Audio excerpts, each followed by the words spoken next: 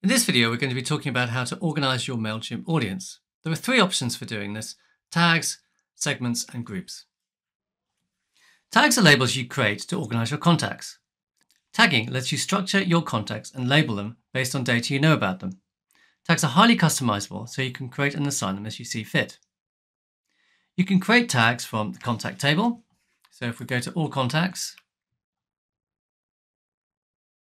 and then manage contacts and then tags, we can create a tag here. Let's call it test tag.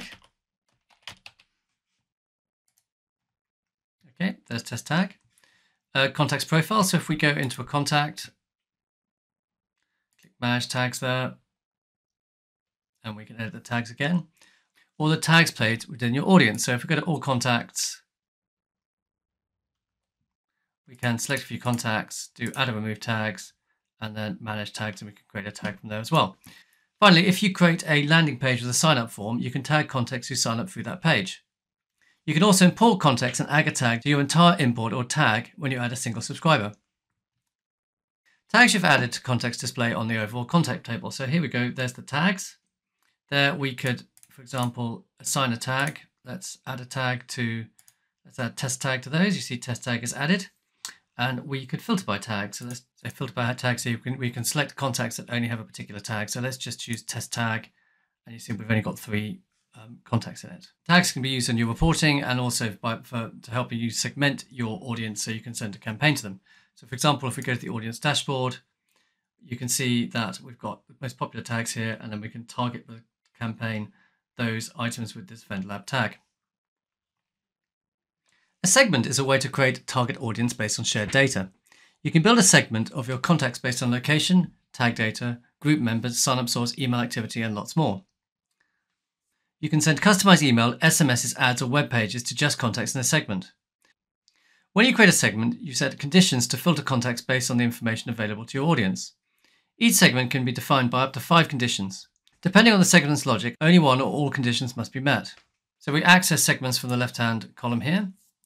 In Mailchimp, you can use a predefined segment, and they've got some up here. For example, you could use potential customers. These are people that you have in your list but haven't placed an order in your store. Let's just view that. So you can see purchase activity has not purchased, and review segment. And then it's asking us to save the segment. And it comes up with a list of customers, and then you could then use that segment to send a campaign.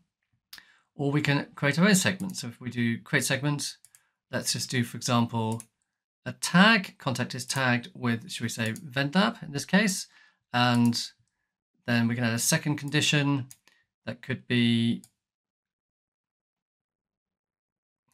purchase activity has purchased, has not purchased. Let's add a third filter. And let's do sign up source was API generic, yes, any API key. So that's people who come from the API. And then we can review that segment. And let's give that segment test segment. And review the segment. And there's 200 contacts in this segment. If we click use segment, that'll then save that segment. And we could then use that segment to send a campaign. Final option for organizing your contact is groups.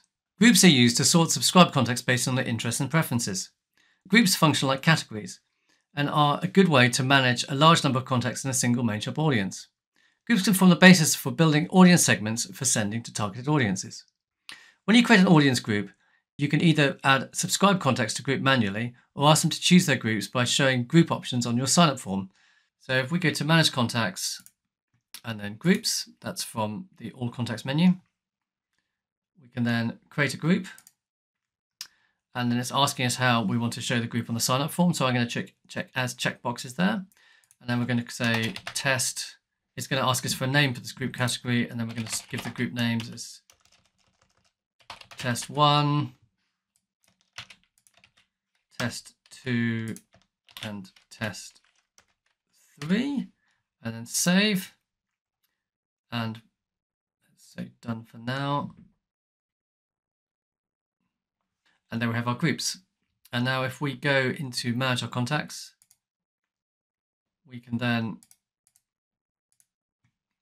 add these contacts to a group or remove from a group. So now these groups are used in the subscriber preferences. So let's click on subscriber preferences in the left-hand side. And we can see the vendlab.com preferences center. This can be sent out to customers to ask them for more information about their email preferences. Let's edit that. And you can see this is the page that they will see.